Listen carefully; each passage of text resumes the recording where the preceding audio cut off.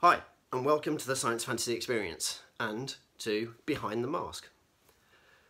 When I think about the 1980s and I think about a certain intellectual property, this one is nigh on perfect. Personally, I think it is possibly perfect. I can barely fault it, and you know, the one thing that I think is at fault, I'll get addressed to in the video, but it's so minor. But for me, the thing that I think is nigh on perfect is M.A.S.K, Mobile Armoured Strike Command, where illusion is the ultimate weapon.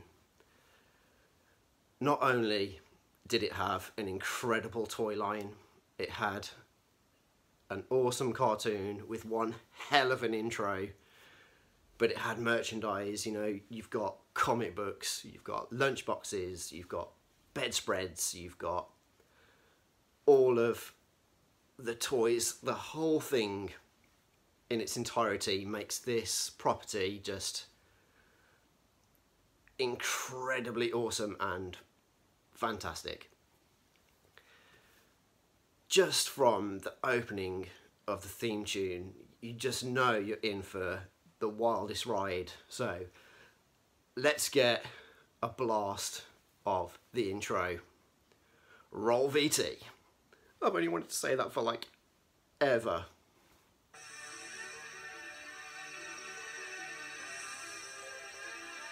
Oh my god, it's just absolutely incredible. From that opening linear picture of Boulder Hill, and you get to see all the incredible vehicles from Thunderhawk to Switchblade. You get to see Scott and T-Bob,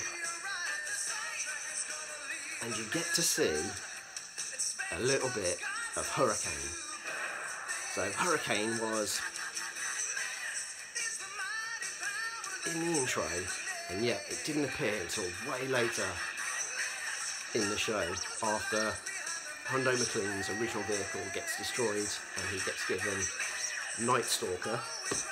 Obviously it became Hurricane on the toy shelves. But yeah, everything about this intro, from the sound effects to the music to the lyrics to the imagery that they used, it's absolutely phenomenal.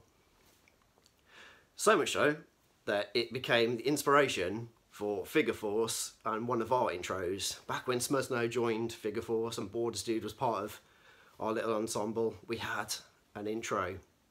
So again, cue the music.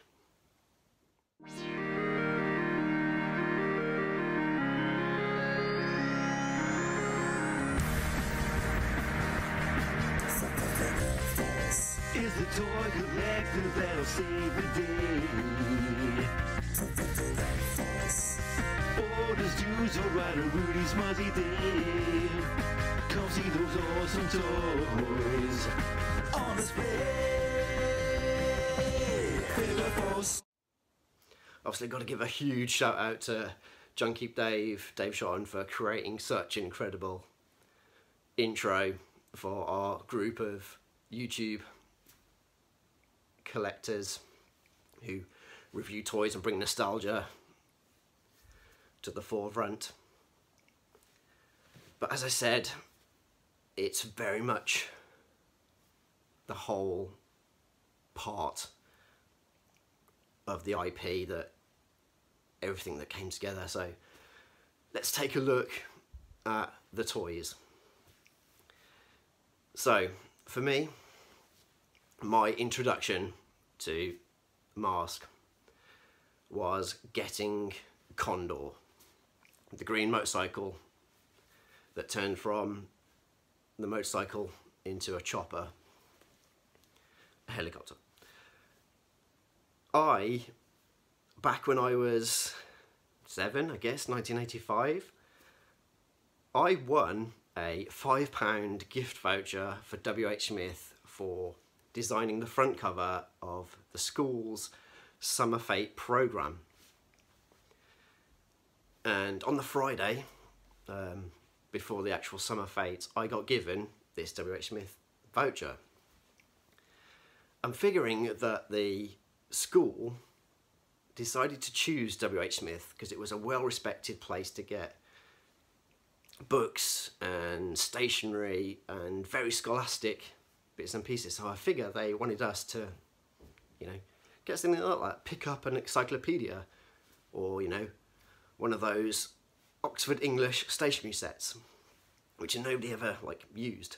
You know, I've got various qualifications in art and design, and yet, like, I never used any of it. I probably used a compass, like, twice. But anyway, I digress.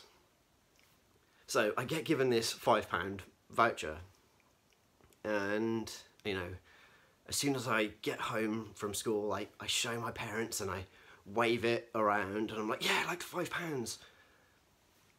And is at that moment that my parents like say, well, let's jump in the car and let's go to town and go and get something. And I'm like, whoa, what, like on a school night? And I'm like, this is incredible, because I never went to like Wolverhampton town centre at all after school. I only ever went on Saturdays, and obviously back in the 80s everything was shot on a Sunday. But like we went after school, so that was a treat in itself. And it was a Friday, so my dad often finished work early, so it was a real family outing.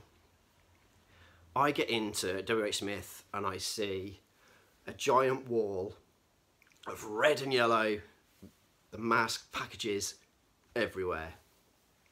I say a giant wall, it was probably only about like 4 foot high, but they were just plastered everywhere. And I'd been watching the cartoon, and I'm sure my parents probably wanted me to pick up a colouring book or something interesting, but no. I wanted Condor, and there it was, and it was £4.45. The full amount of like what I could get with that voucher. So that was my first foray into M.A.S.K, picking up Condor. And I played with it a lot.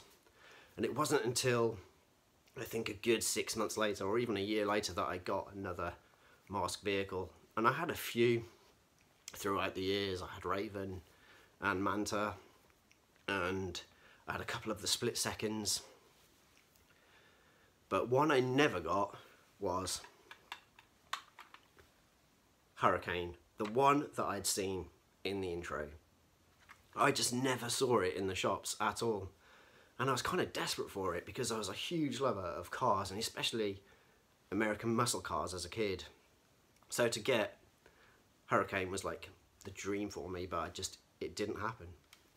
As you can see, luckily enough, I was able to pick it up at a toy fair last year, back at the NEC in February, I think. And I saw it there and I was just like, now's my opportunity to get it and get some M.A.S.K back in the collection. I have Rhino. I always wanted Rhino as a kid, but that was the top echelon, very expensive toy at the time. That was never going to happen. But now I have Rhino and I have the elusive Hurricane.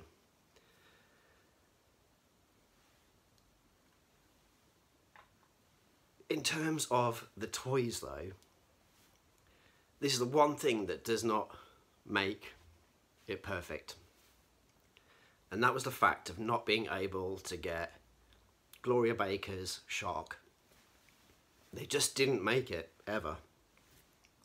There was this thing in the 80s where certain female characters just didn't get made.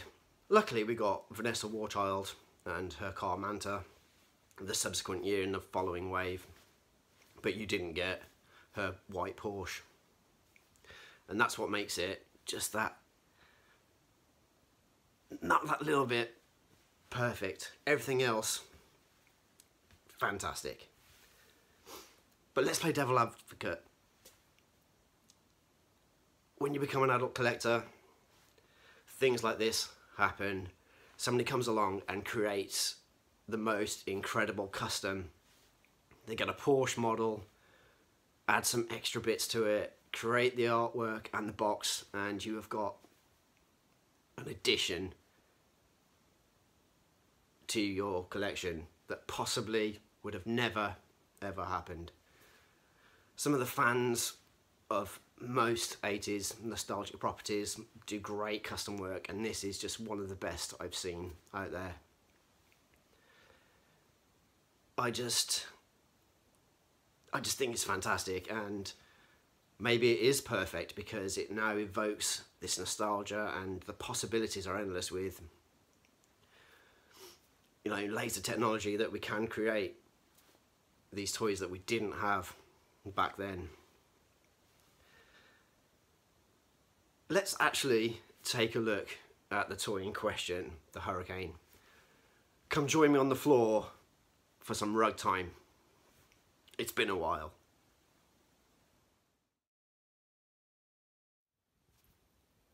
So here is Hurricane with Hondo McLean and Blaster II mask.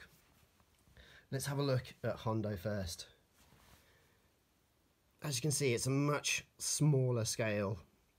It's the 4-inch scale, and I am hopefully right in thinking that this is one of the first releases, because the mask is much smaller. And then you just pop the mask off, and then you get to see Hondo. And considering it's so small, there's still a lot of detail, and there is a facial likeness to the cartoon. It's a great likeness to him.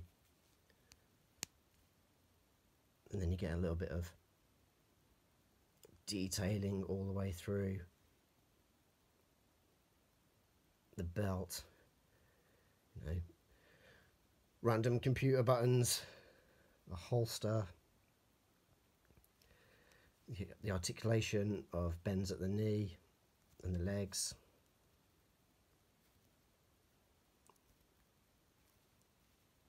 There's no waist swivel, but you get 2 arms moving, and I believe the head does move.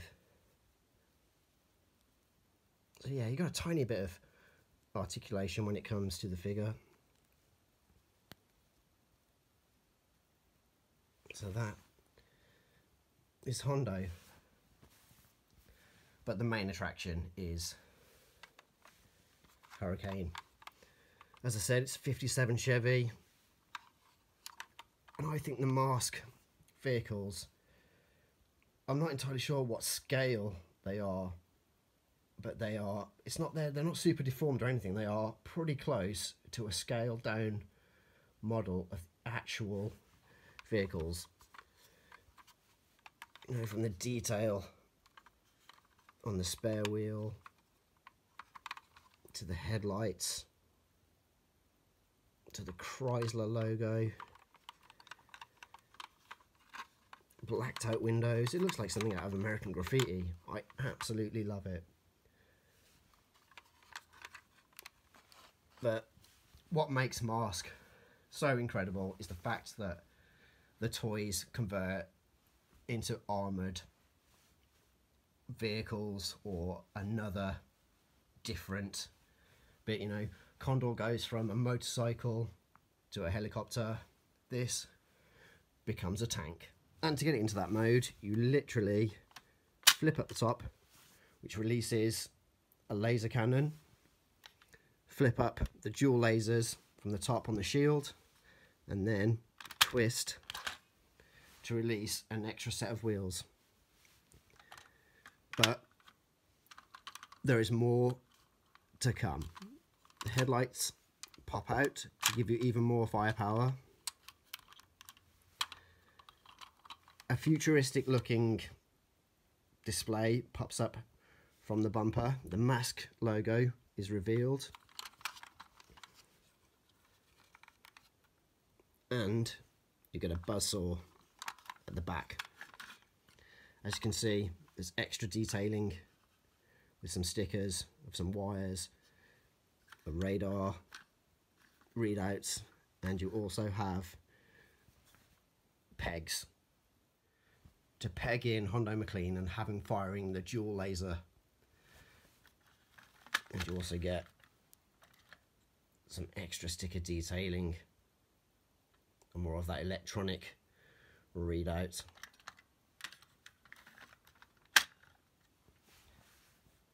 it's just a stunning example of the first wave of M.A.S.K vehicles. So much chrome everywhere. On the front, on the wheels. I think it's just an absolutely stunning piece. And finally, like any good M.A.S.K vehicle, it has a projectile weapon.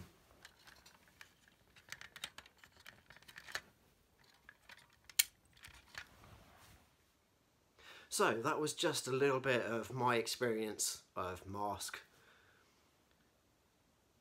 I would love to know some of your experiences with that toy line and cartoon, or whether you had the lunchbox. Let me know in the comment section below. You know, part of me wants M.A.S.K to make a return. Not necessarily in the realms of a live action movie, but the fact that Hasbro bought out Kenner in the early 90s, I'd like to think that down in the depths of Hasbro in the vault, in the archives, there is the blueprints for all the original M.A.S.K toys, and I'd love for them to revisit and re-release them.